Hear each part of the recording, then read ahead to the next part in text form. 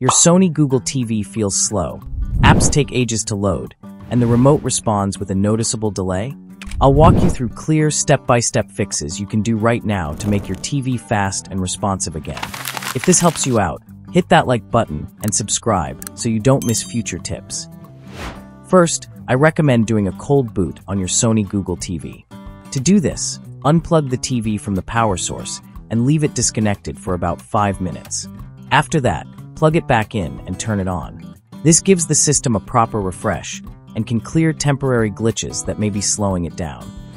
If the TV is still slow, try restarting it and closing background apps. Go to Settings, then System, and select Restart. This will reboot the TV without unplugging it. You can also go to Settings, then Apps, and force stop any apps you are not currently using. This helps free up memory and improves overall performance. Next, make sure both your TV software and apps are updated. Go to Settings, then System, then About, and choose System Update to check for any available updates.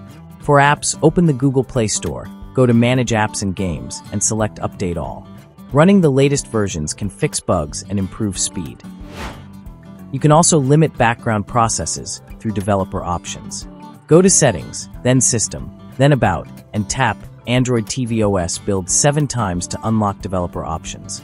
Once unlocked, open developer options and set the background process limit to no background processes, or the lowest option available. This prevents too many apps from running in the background at the same time. Disabling animations and turning off power saving can also help. In developer options, set all animation scales to off or 0.5x to reduce visual effects that slow things down. Then, go to Settings, Power and Energy, turn off power saving, and set power on behavior to last used input so the TV skips extra loading screens. Another way to speed things up is to free up storage and clear app cache. Go to Settings, then Apps, and uninstall any apps you no longer use. For apps that feel slow or heavy, clear their cache. If you want the home screen to load faster, you can turn on app-only mode.